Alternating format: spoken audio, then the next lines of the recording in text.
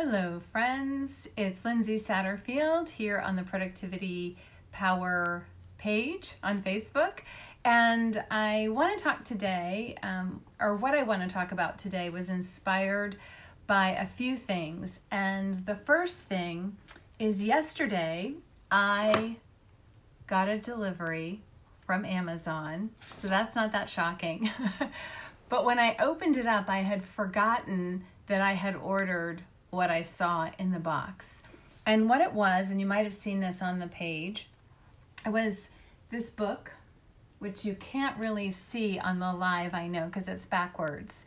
But it's Kobe Bryant's book that he wrote and was published 2 years ago called Mamba Mentality.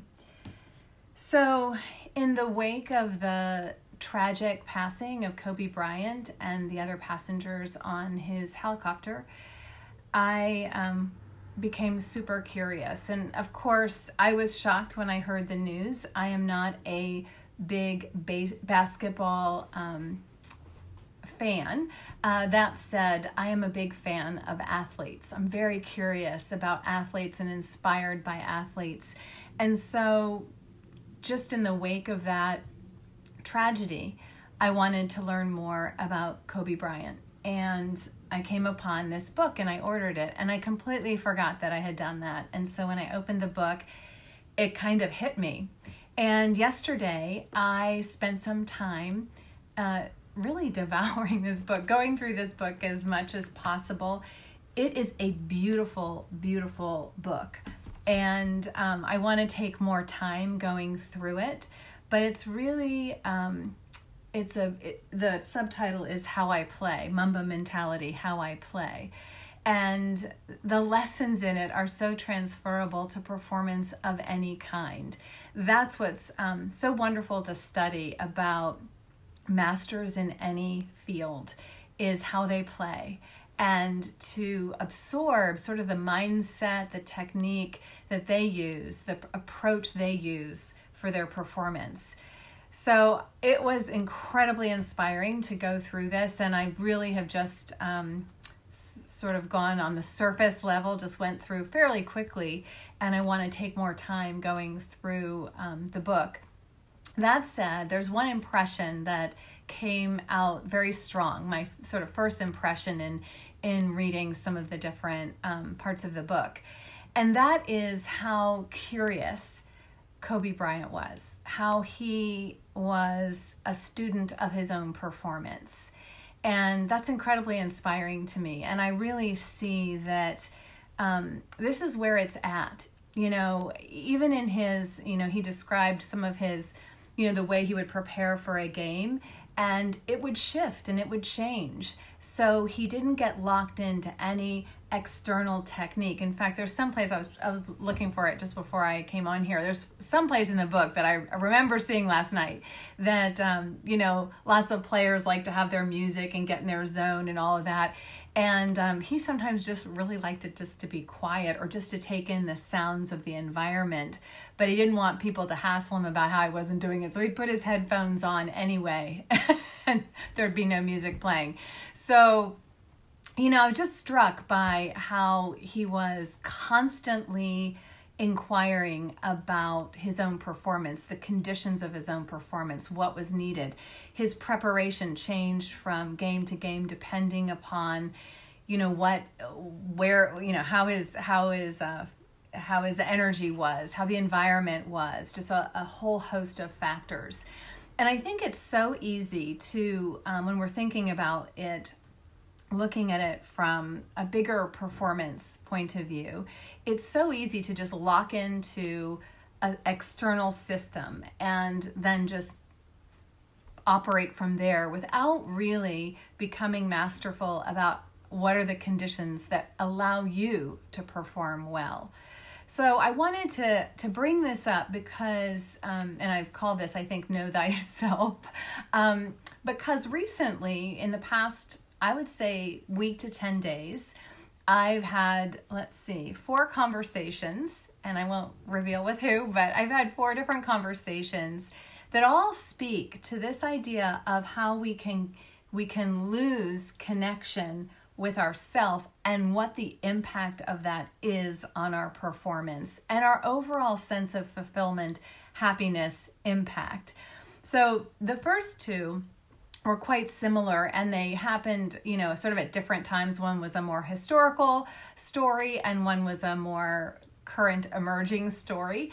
And that was about each of these people separately spoke about a story of working really hard and sort of in the context of all the expectations on them, all the things that they thought they should be doing, and working very hard at that. And then over time, as you keep taking on all those shoulds, all those external expectations, you lose contact with who in the heck are you?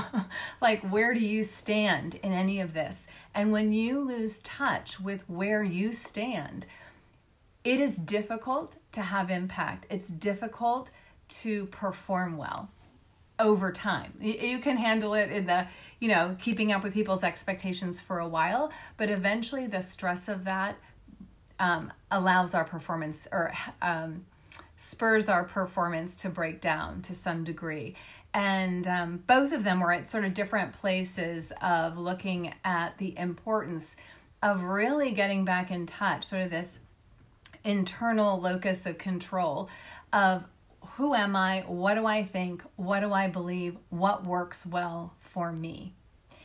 So that was those two stories. And then there was another story I heard recently of someone I'm coaching who has been in this small business, or relatively small firm, for some time, and is a really pivotal player in the firm, and has a boss who's very who has an energy level maybe different than hers, that's just sort of around the clock, and the expectations are always on her to keep working harder and harder and harder. And again, she's lost a little bit of touch with what actually allows me to perform well, because it isn't staying until 9 or 10 o'clock every night. So she was looking at strategies for how to take control over that again, looking at her own performance. And then the fourth example was someone who, really sort of a simple, practical example of this was, she said, in the afternoon, I really don't feel like I, get much, done. I have this like slump, and I'm just, really, if there isn't like a big deadline, I feel like I'm not really very productive. And I think she was surprised by my response, because really what I pointed her to is the fact that we have, and we know this, energy cycles, and that maybe she needs to sync up her energy cycles of the day with the activity, and not actually, what we do is push through. When our energy sags, we end up pushing through. Sometimes we need to, but we can also look at how can I work with my own natural energy rhythm in order to get to be productive and to have an impact. And what we came up with is a great thing that I learned actually from David Allen maybe 20 years ago or more. He said that he had a list of what he called brain dead things to do. So it was just a running list of things that would actually, be productive, be good to do, but that didn't require the same kind of energy. So these are all examples of how we can get out of touch with our own performance, what it takes for us individually to perform well, and not keep so focused on what other people are doing, what other people are saying, et cetera, et cetera. So what can happen, one of the symptoms that I've seen of people not being in touch with their own performance and aware of their own performance and the levers of their own performance is having difficulty making decisions is one. Because if you don't build up that internal locus of control, then, and you depend so much on all these externals, then it's difficult. Should I do this or should I do that? What do they think? What do they think? What would happen if I did this? And so you kind of lose touch with how it is your own innate and sort of tacit knowledge that you've developed over time, over doing the work that you do, living the life that you live. So that's one symptom of sort of getting out of touch with yourself. And another is just plain old feeling extremely stressed and burdened. That's sort of the weight of the shoulds on your shoulders. That I think that can be a symptom that you may be getting out of touch with where am I in relationship to my commitments, what I have on my plate, what I need to do, what I want to accomplish. So a couple things that you can do to get yourself sort of reconnected to know thyself in order to perform well, in order to be productive, in order to have the impact that you want. First of all, slow it down. Slow it on down. So slow down the pace, because sometimes we get so ahead of our skis, so to speak, that we're not even caught up with how we feel emotionally. And remember, I've said many times, emotions are not a bug, they're a feature. They give good intel, but sometimes we're so ahead of ourselves, we don't even know how we feel about anything. So that's one. Slow down, just like catch your breath, take a beat, take a time out. The other is, and this might be surprising, is read, listen to podcasts, sort of outside of your field, or it doesn't have to be, but a little bit, just something else that you're interested in.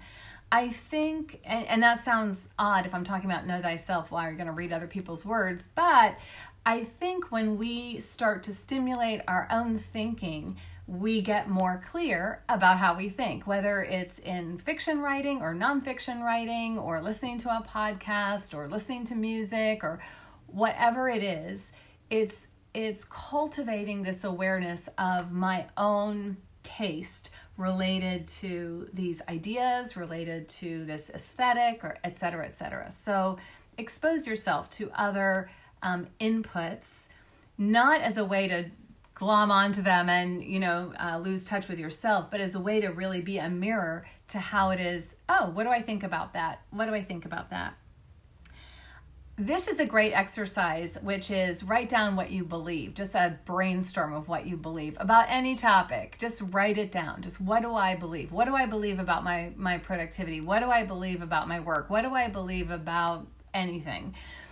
Once we get more in touch with that again, it brings us back to that internal locus of control. This is another conversation. Actually, it was a Instagram conversation that I had with a client of mine, a DM, and she is working on her resume and started looking at putting in the why, her why, instead of writing a resume and a cover letter like everybody does and they want to show what they did and all the things that are important. She positioned it according to her own passion, her own interest, her own beliefs. And when you do that, you can hang all that other stuff on it. So getting in touch with that is so important. Then here is journaling, great way to get to know yourself. And I know it isn't for everyone, but if that appeals to you, write down a few notes and don't make it fancy, make it simple, make it easy. The other is, and this is really important when I'm working with clients about, them about goal achievement or making progress on things that they care about, is building in reflection on performance. So that was so clear in Kobe Bryant's book. Like, he was constantly observing his performance, observing everybody else's performance. In fact, there's a whole section in which is so interesting, in which he talks about various competitors and how, specifically how he would design his performance to work with that person's performance. Amazing. Anyhow, I digress. So really build into your life and work a way of reflecting back on what just happened in a dispassionate way. And I talked about this in the last Facebook Live. Look at what went well. Why did it go well? What did not go well? What was I not happy about? Whatever the question is. What did I not achieve that I thought I would? And why? So that's where you put in this curiosity that's so clear Kobe Bryant had and great performers have, is being curious. Why? Why is that result? Not just doing the to-do list, but why did it work well? Why did it not work well? And then adjusting and tweaking your own performance so that you have this ongoing relationship with your own performance. So those are my suggestions for really looking at this whole idea of know thyself. Getting to know yourself is so critical, and getting to know your strengths, your areas for sort of your learning edge, getting to know those things in really practical ways, and that takes slowing it down and taking a look. So I encourage you to do that, and I encourage you to get the book. It's a great book. I know you can't read it because it's backwards on the Facebook Live, but The Mamba Mentality, How I Play by Kobe Bryant, incredible book. So anyway, thanks for joining, and just keep looking at your own performance, take notes, and continue to evolve how it is that you work and live.